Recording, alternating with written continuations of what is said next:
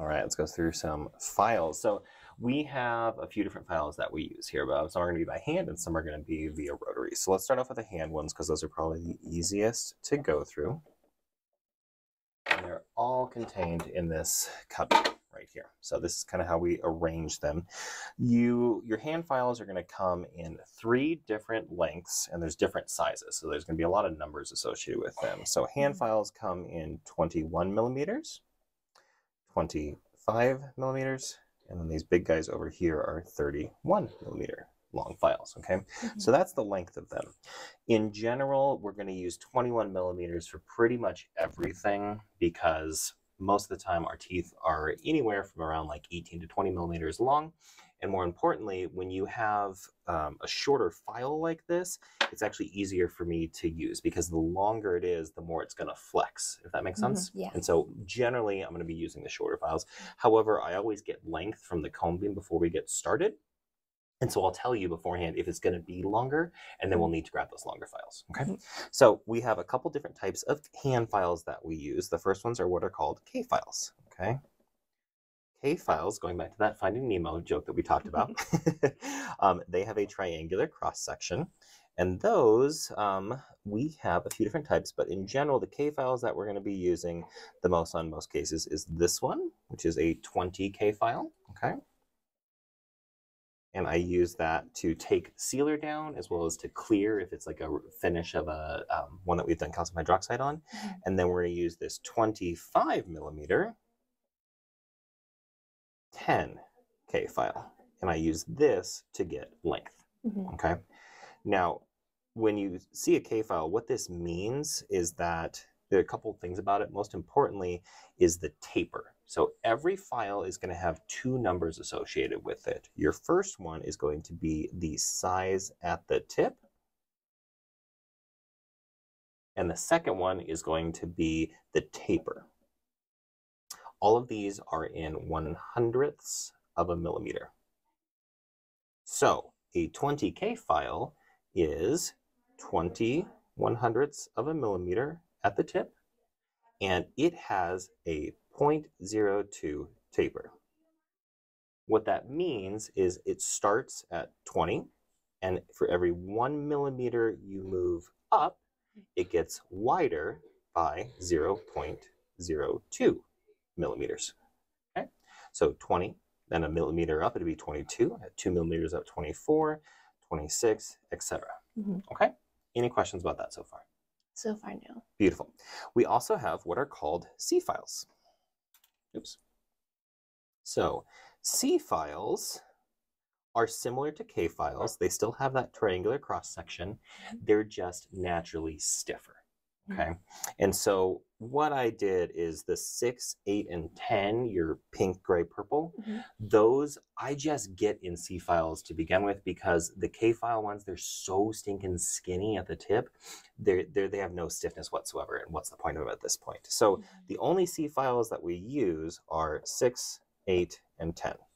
Okay. That's pretty much the difference. They're just stiffer. Now, I will call them out and usually say, I need an 8C.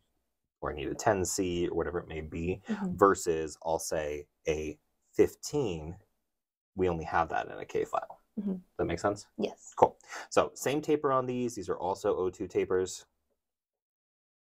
These are also O2 tapers. Cool. All right. Any questions there? No, not so far. Perfect. And then just in general, hand files are used to remove debris from the... Hand files are used for everything. Yeah. They're kind of like your workhorse. When you learn how to do root canals initially, they actually teach you with hand files. You don't use rotary files whatsoever. That's like the first root canal that everybody does in dental school is all by hand, and it takes forever, and it makes you hate endo, and that's why nobody wants to go into endo. And this is the sad story of my life. But what we use it for, my order in general is going to be. Oh gosh, I'm moving everything. Hopefully the camera can still see that. The order that I like to do things in is we start with an 8C. And what that does, if we imagine that kind of this right here is the canal. All right, so here's your canal inside the tooth.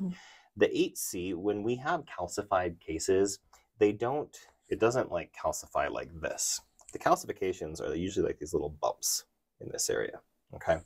And that, if you try to put a rotary file down there, it's way too big and it's going to hit one of these bumps. And that's actually how you cause ledges, which are one of the main things that I have to fix when I redo other people's root canals. So what you do with the 8C is that actually starts the process and creates what's called a glide path.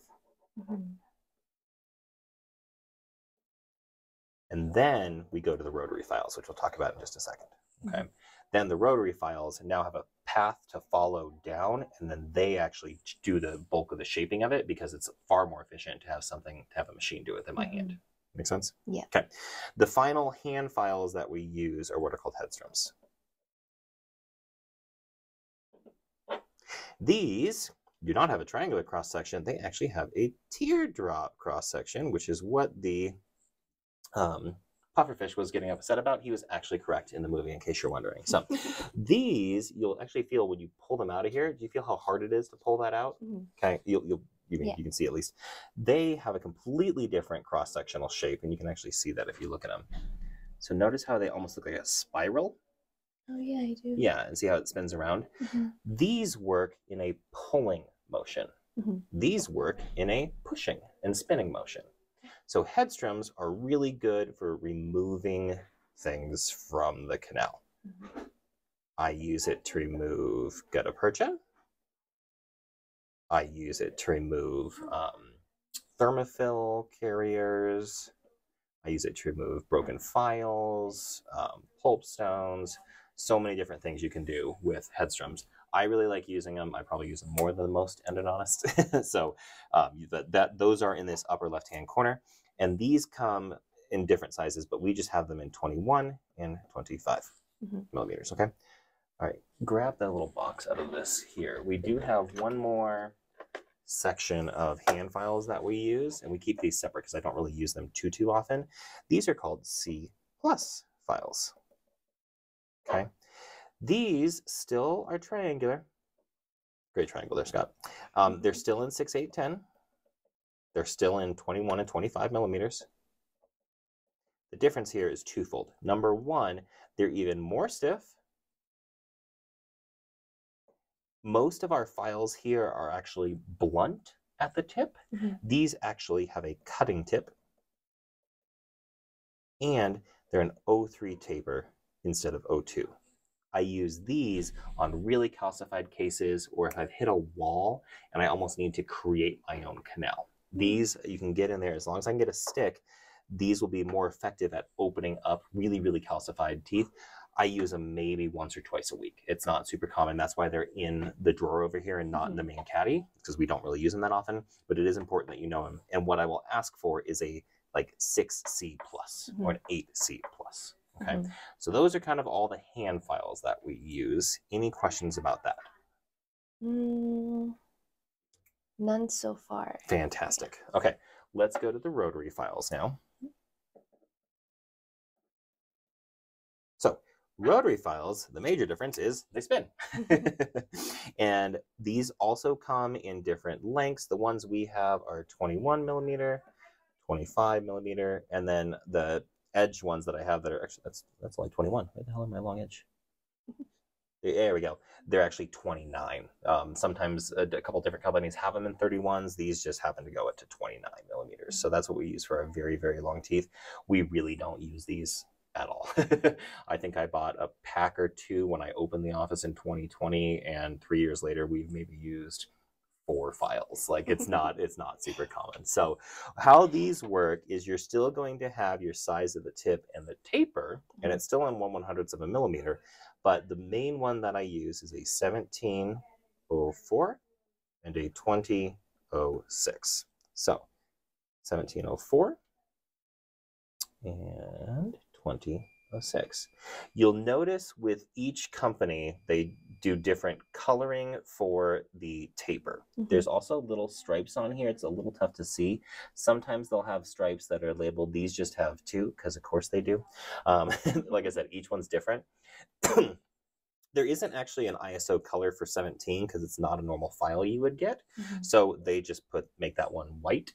And how Brasseler does it is the stopper color actually indicates the taper. So in this case, the gray is going to be 04, the black is 06. Okay. Excuse me. And how these work is they're much more aggressive. So it goes 17, and then a millimeter up, it's 21, and then it's 25, et cetera, et cetera, et cetera.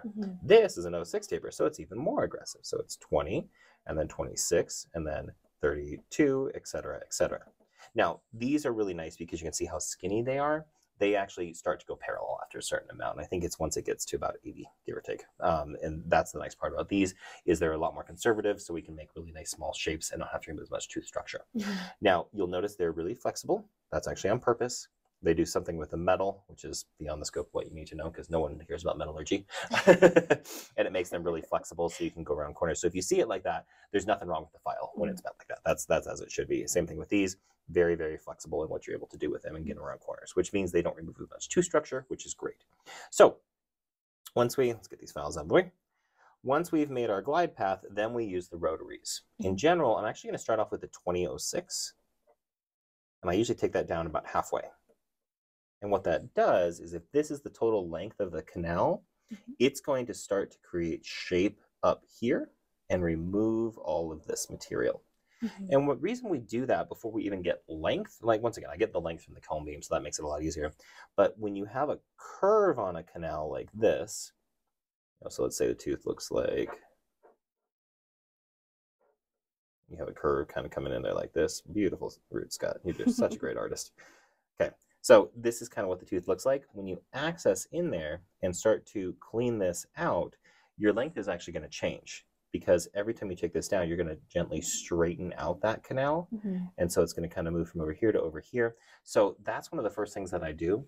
On really calcified cases, sometimes I'll use that 1704 after.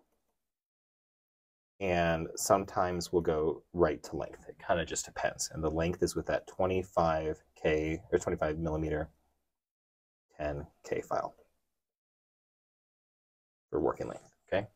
Then, depending on the size of it, most of the time I will just take the 1704 to length. And that actually does the rest of the shaping all the way down here in the very bottom.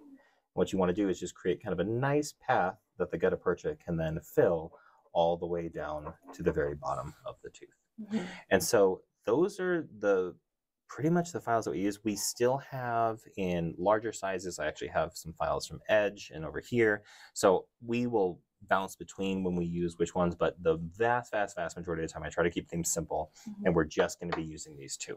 Okay.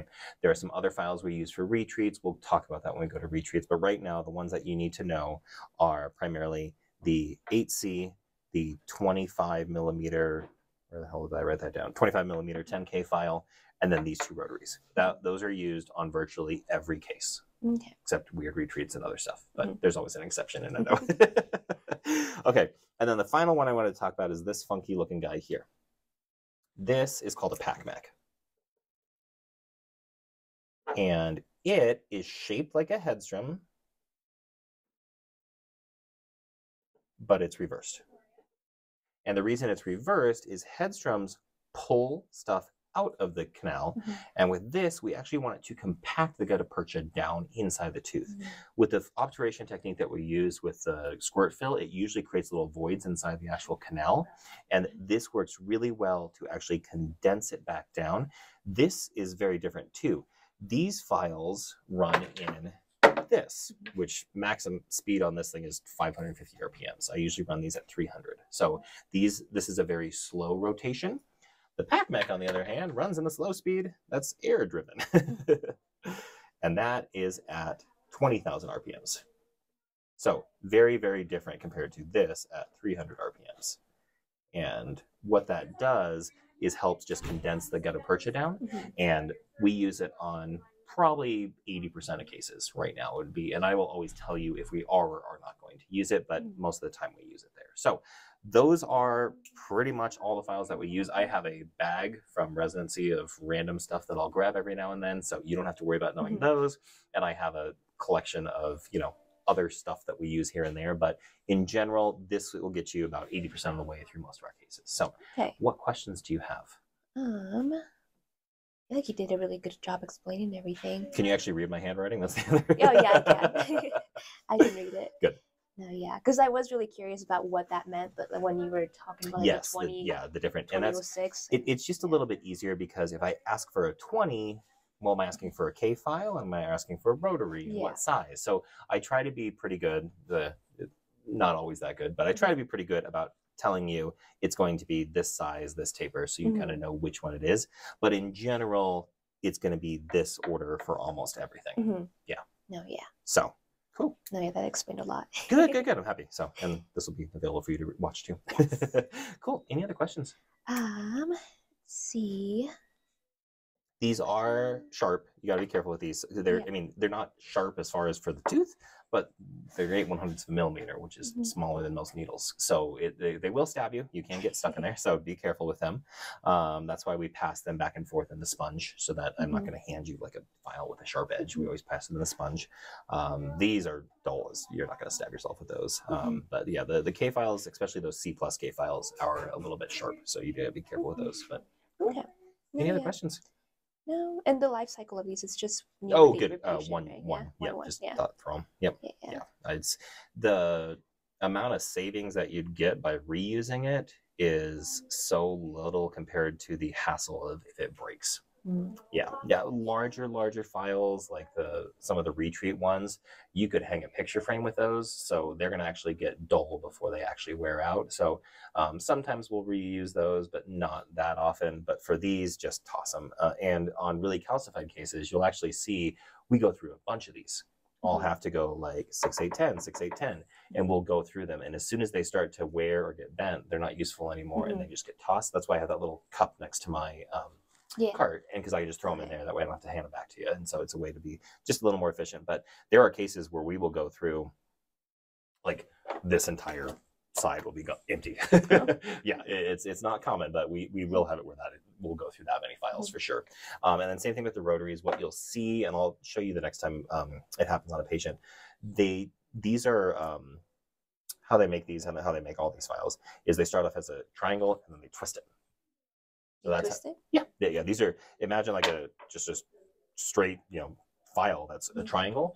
They have a big machine that goes in and just twists these, and that's how they're made. Some of them are ground, but most of the time they're just twisted like that. So what happens is when they start to wear too much, they twist back, and you'll start to see it's the easiest way to tell is you look under the microscope with that super bright light, and it'll actually reflect back at you.